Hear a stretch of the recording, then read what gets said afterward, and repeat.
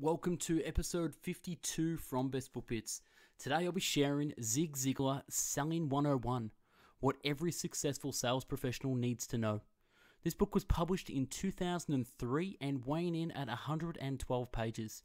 Here, in a short, compact and concise format, is the basics of how to persuade more people more effectively, more ethically, and more often. Ziglar draws from his fundamental selling experiences and shows that while the fundamentals of selling may remain constant, salespeople must continue learning, living, and looking. Learning from the past without living there, living in the present by seizing every vital moment of every single day, and looking to the future with hope, optimism, and education. This is my take on the best book bits I found worth capturing. If you like what you hear, I strongly suggest you buy the book using the link in the description. So without further ado, I bring you Selling 101. He had convinced the students he was right, but he had not persuaded them. The question in the world of sales is, how do you persuade? Answer, you don't persuade by telling, you persuade by asking. A large portion of Selling 101 is devoted to asking questions, with emphasis on listening for the answers. You will make an amazing discovery, namely that when people asked Christ a question, he either responded with a question or a parable, both of which were tools for persuasion. The importance of integrity in building a sales career. With integrity, you have nothing to fear because you have nothing to hide.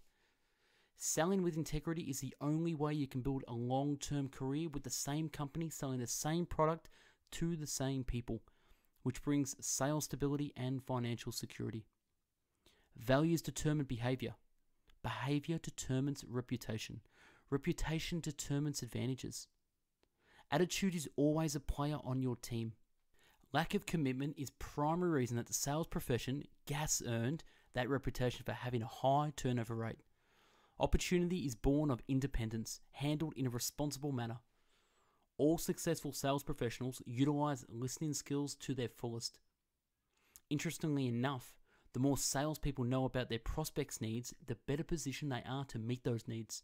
Not only that, but the trust factor goes up when the prospect sees the salesperson intensively listening to the needs and desires. When we are not talking or preparing to talk, we can listen. Talking is sharing, but listening is caring. Most people like to listen at the same speed they speak. So whenever possible, adjust your speech patterns to conform to those of your prospect. You spend time with suspects, you invest time with prospects. You would not get rid of butterflies, but you can get them flying in formation. Procrastination is the number one indication that a problem is developing. When you realize that a prospect is human, you are less likely to be intimidated. The second way to alleviate anxiety is to understand that selling is transference of feelings. Determine why you are making the call. The evidence is overwhelming that to be mentally sharp, you need to be physically sharp. The will to win is nothing without the will to prepare to win. What are your plans for the day, week, month, year, career?